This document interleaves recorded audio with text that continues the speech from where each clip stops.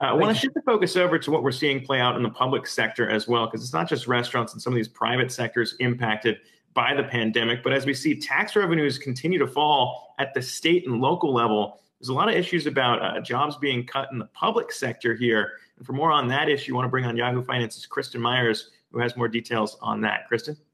Hey, Zach. So yeah, as you're mentioning, a lot of states are essentially having huge shortfalls in their budgets because tax revenues have been on the decline, especially as some businesses close. Economic activity has been declining over the last couple of months. So the Urban Institute actually went and checked out each state's tax revenue for the last couple of months. And what they found was that 46 states, so almost the entire country, showed a combined revenue drop of nearly $30 billion, Zach. And now that's just compared to the same stretch of time as last year.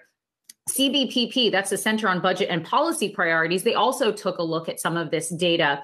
And what they found was that state tax collections for March through July were nearly 8% less than those same months last year. So a pretty big decline that we are seeing there. I do want to mention they are not as bad, however, as some of these states had been projecting. Some states had been projecting losses of over 11% for the first couple of months of the pandemic. But in normal times, if this was not a pandemic right now, Zach, normally tax collections would actually have grown from 2 to 3%. That was what they were projecting for those same months. Now, as you were mentioning, it's not just restaurants, right, that is impacting this tax revenue declines, these economic activity declines. We're also seeing states that have a lot of oil or oil-related industries because of plunging oil prices. You know, you and I have discussed that on this show several times.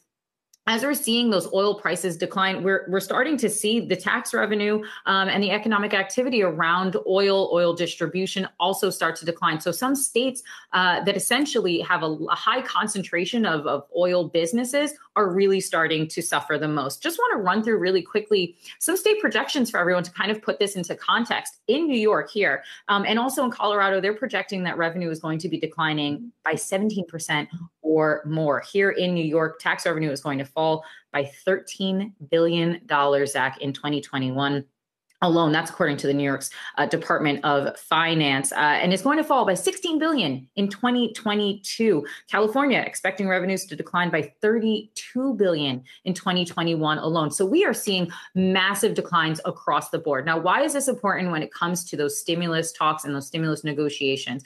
Well, as we've been discussing, stimulus is not just about that $1,200 paycheck that most Americans are going to get or that $600 unemployment enhancement. It's also money that's going to the states and to cities to essentially keep up basic services that they give to all of their residents.